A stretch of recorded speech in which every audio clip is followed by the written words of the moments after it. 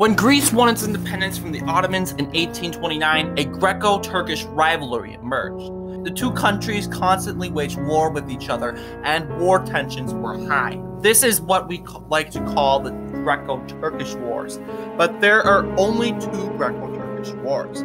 There was the war in 1897 and the war in 1919. The Greco-Turkish War of 1897 saw tensions and conflict over the Greek island of Crete, which was ruled by the Ottomans but had a large ethnic Greek population. The Greek Cretians wished to separate from the Ottoman Empire and join the Kingdom of Greece, and the Greeks largely supported this. The Ottomans, of course, declined this, and on April 18th, the Greeks invaded the island.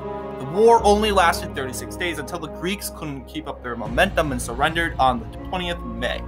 In 1919, the Allied powers were to divide the Ottoman Empire, which triggered the much larger conflict, the Turkish War of Independence. As the Ottomans refused to recognize Greek claims to their land, the Greeks invaded and declared war. The Greeks invaded and seized a good chunk of Anatolia, but as one by one, the Allies began to surrender to the Ottomans, realizing their fronts are too big to handle. The Greeks would be the last to surrender until 1922, the end of the Turkish War of Independence. The Republic of Turkey would be proclaimed, and Greece would take no land from the Turks.